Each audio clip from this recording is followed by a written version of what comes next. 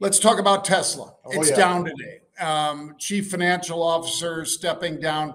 But I'm going to say, Pete, it's really all about this. Musk said that I think he said this in a tweet, but he said he's getting an MRI of his neck and upper back tomorrow.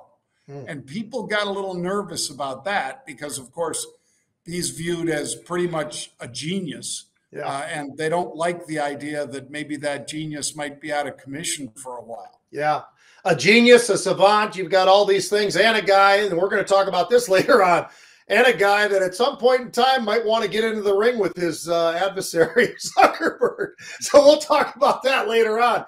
I cannot wait. Let me tell you something. The money's burning a hole in my pocket to see that one. Want more from Market Rebellion?